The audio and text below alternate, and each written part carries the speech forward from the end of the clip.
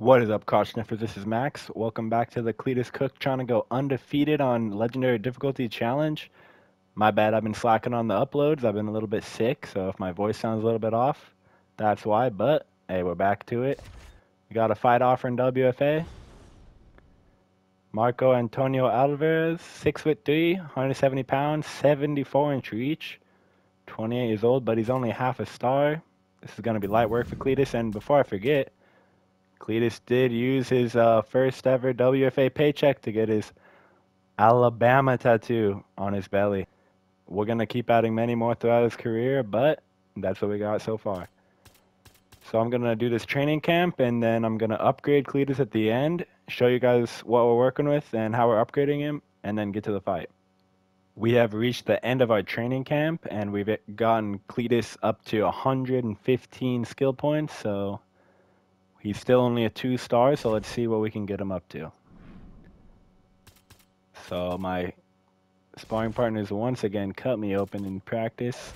I'm going to get the body health up, leg health up, recovery up. I say this every time, but I always like to maximize chin and cardio first in this, just because on Legendary, you literally cannot see your stamina or your damage, so you could be more rocked than you think. Punch speed, kick speed, probably footwork. Let's see what he's up to. All right, we got him up to a 2.5 star. We're going up against I think it's a half a star, so I mean, this should be pretty easy work for Cletus. Let's get to the fight. This is going to be Cletus's third fight, second one in WFA. Let's see this tail of the tape. Cletus is pretty lanky himself, honestly. So I think this will be a good matchup for us. Wow, fake glove touch. This guy plays UFC 5 online for sure. Oh, got me with that overhand. Goes fast. There we go. Okay. Get that range down. We're circling him, circling our prey. There we go. Oh, we're whiffing. Nice. Oh, it might be over quick. Oh no. I overextended him. This guy secretly black belt in BJJ. Alright. He's got top mount. This is bad. Get the half guard. Get the half guard, Cletus. Well, I've not upgraded our bottom game whatsoever. There we go. Oh, defend. Alright, get the sprawl. Get up to the cage, up to the cage. Nice. And just like that, boys, we're up. My favorite way. Sprawl to the cage. Alright. Well, this guy's already rocked, so let's hit him with another combo. They call Cletus the Leon Edwards of Alabama with that high kick. Oh, but much more action-packed than Leon. Sorry, Leon. But this guy keeps weaving. Sounds like we gotta hook him. Oh. Oh! He's styling on me. I gotta work on that head movement for sure. Yeah, I've never really been a head movement guy in UFC games, which is crazy. I just block really and use footwork.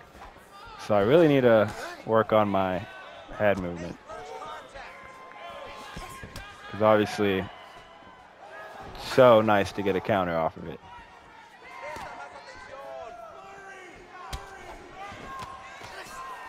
Yeah, another thing with Legendary mode is that the rounds are really 5 minutes long. So they do not go quick. It's really simulation-like, which I honestly enjoy more than the more fast-paced. That way you can really break a guy down. It's more accurate to what we see in real life. All right, we keep whiffing, man. We just gotta use the cage more. Let's really pin him. Yeah. Just gotta clinch this mother. Oh, what the fuck? Cletus! Oh my god! Out of nowhere! The touch of death! Cletus Cook, I did not even know he was rocked. One clinch. One clinch was all I needed to end it. That was a one punch. There we go. And he was quick to be out of there. Wow, I honestly am shocked by that. I thought we'd get to the second round for sure. I should have known, man. Cletus Cook, one punch power. Man, he only has like half a star of punch power, but little do we know. That's one star past 5, so he's up to 6 stars. Cletus Cook. Well, this might be a quick one, but I'll be back with another one. Thank you guys so much for tuning in. I'll record another one. I might actually just do one back to back. Get it out as soon as possible. But yeah, thank you guys so much for watching. Make sure you guys like, subscribe, check out the WWE content from Brady on the channel. And check out the podcast if you guys like predictions for each card, because me and Brady predict each and every UFC card on that podcast. So go check it out if you guys haven't. And thank you for tuning in.